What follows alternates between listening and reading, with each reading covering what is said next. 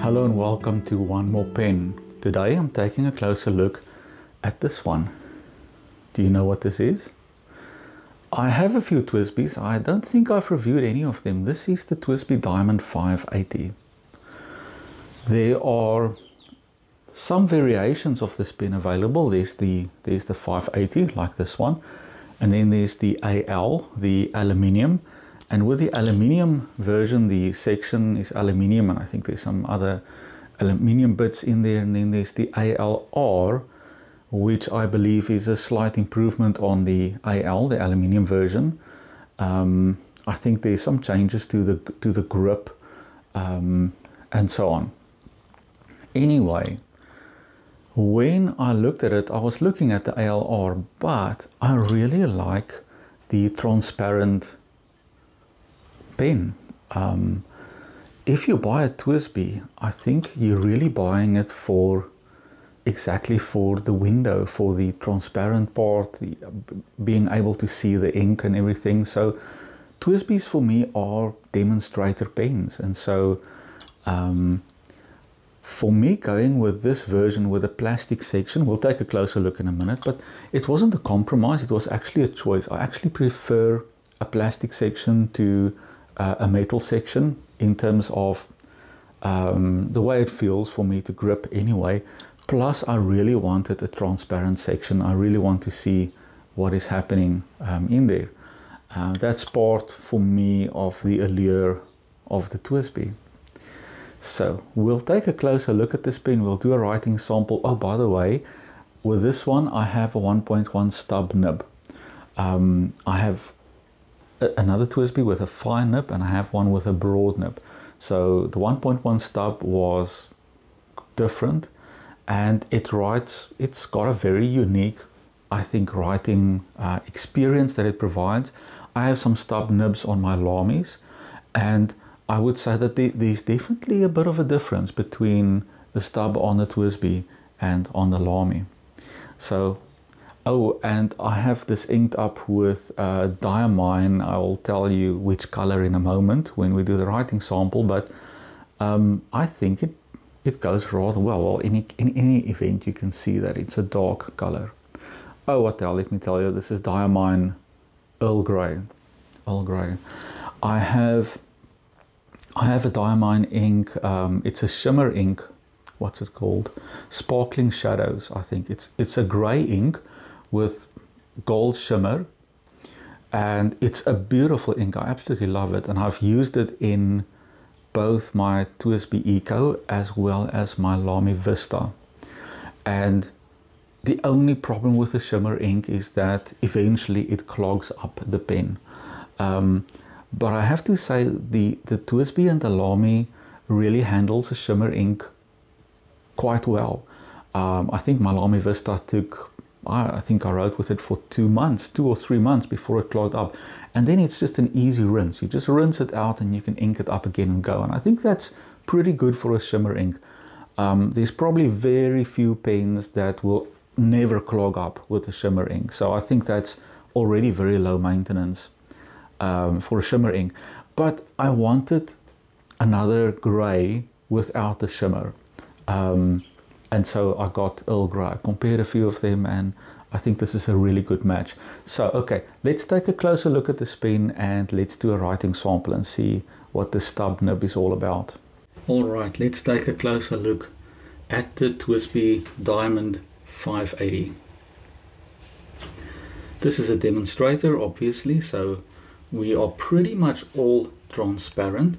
The only part that I think is a little bit there's an insert in the cap that you can see is sort of a smoky finish on it. I would have loved that to be completely transparent as well, but nevertheless this looks pretty good. On the finial we have the TWSBI logo, and it's really beautiful. At the end of the barrel, nothing much. This is really the I don't want to twist this now because this would turn the piston, move the piston inside the barrel, and then we would have ink everywhere. It's a twist cap, it has a O-ring over there, and that allows it to seal really well. You start to feel some friction, and then it can turn a fraction more, and then it seals really, really well. The clip is nice and stiff, quite nice. I mean, it's nothing fancy, it just works. And I almost feel like when you look at it like this with the transparent cap, it almost feels like the clip does not touch the cap, but of course it does. So it creates a little illusion there, and I kind of like it. I think it's really cool.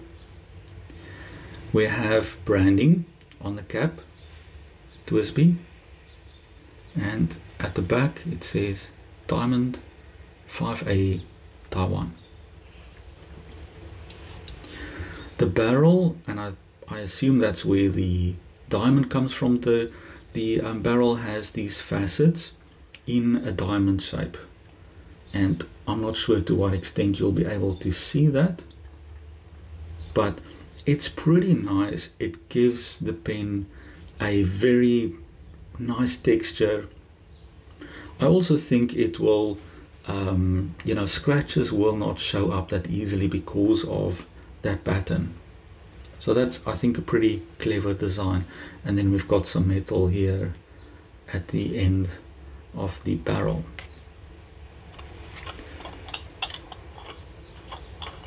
So threads are fine, no problems there.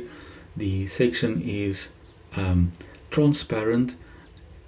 Although the feed, you cannot see inside the feed there, which is a pity. I love to actually see the feed, so you won't really see the ink in the section. I was hoping, really hoping that you would, but this is something I can live with. It still looks really good, and the metal inside the section there, the way that it shines through, it's pretty nice. The section is not too short, it's not too long.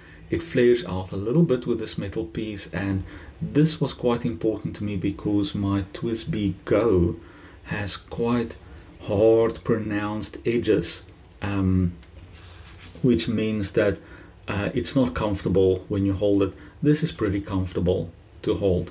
Size of the pen as well, it's big enough. You don't need to post it.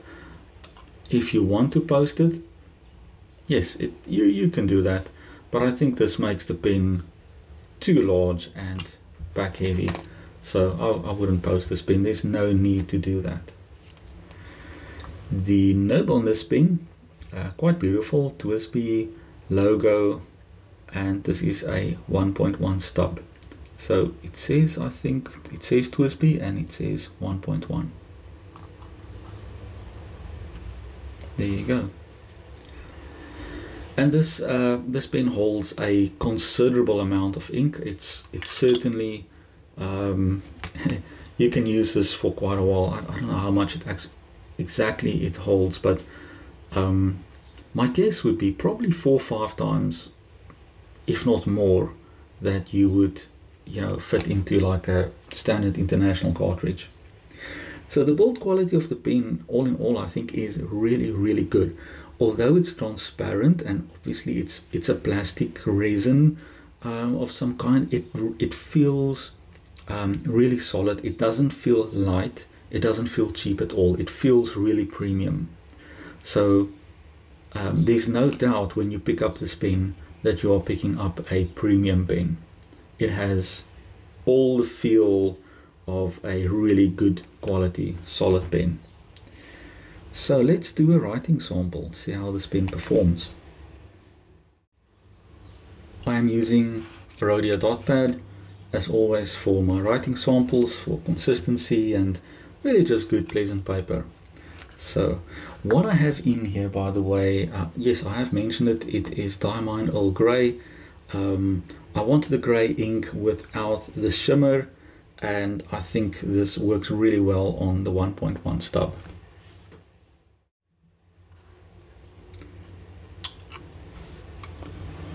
All right.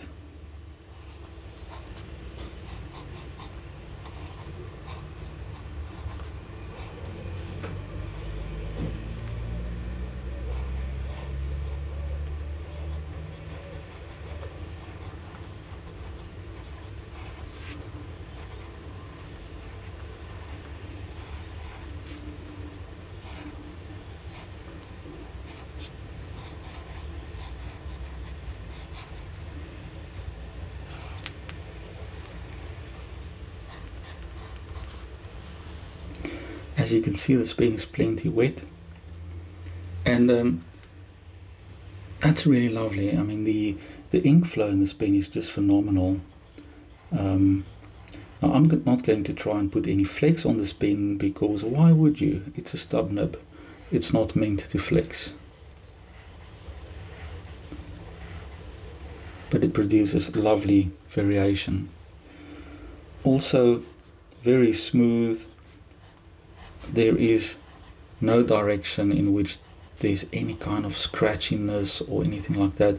Feedback is actually quite minimal on this pen. There's a little bit of feedback, but it's actually exceptionally smooth.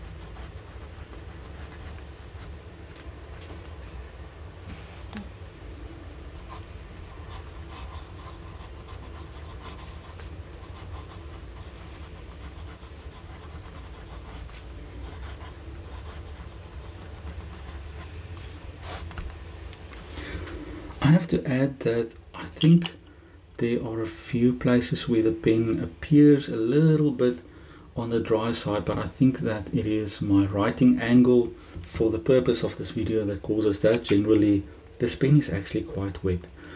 The ink, I think, matches very nicely with this pen. I think the Earl Grey was a really good choice.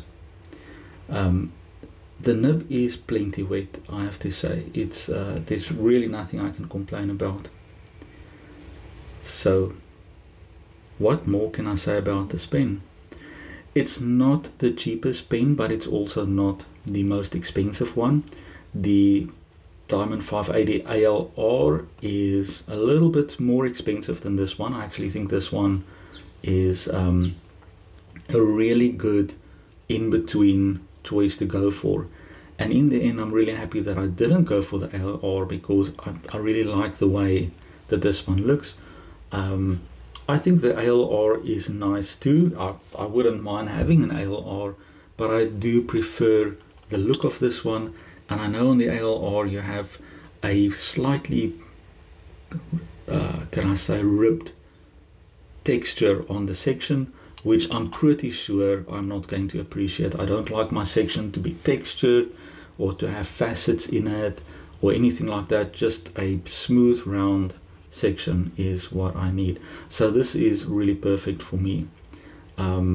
Build quality excellent, aesthetics really good, writing experience quite brilliant, and it's nice to just see the ink sloshing around inside there. Right, so yes, excellent pen. I would absolutely recommend this one. If you like my content, please like and subscribe. I always appreciate the support. Let me know though in the comments if you have one of these or an ALR and your preference and why. And I will see you next time.